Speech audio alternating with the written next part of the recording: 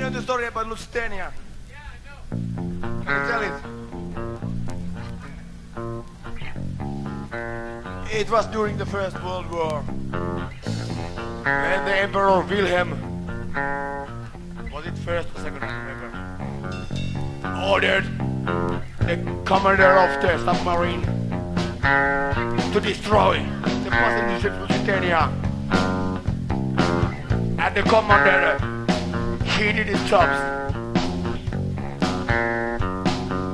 And he was the victim. He saw the survivors trying to grab the tower of periscope of the submarine. He heard the scratching sound of their hands and the screams, "Please help me!" But the submarine went down, and so did the commander. He stayed not only 1 year, not 5 years, not 10 years, not 15 years, not 20 years, not 23 years, but 23 years and 1 month in lunatic asylum. He was so fucking lunatic. And all of this time, the doctor and nurses were keeping the diary of his actions. And what did he do? Do you know? He didn't sleep at all. Every day he was in his memories and he was shouting, "It was me! It was me! No, it was me! Please, no!"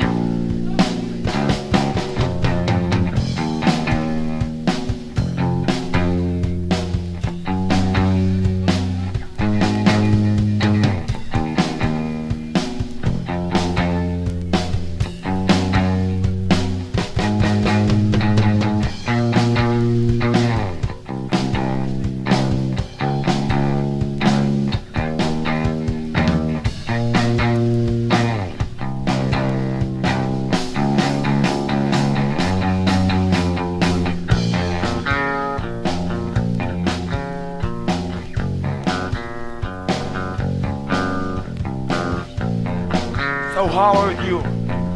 Do you have any needs in your life that you regret, that make you wake up in the night and make you scream, "It was me! Why me?" There must be some.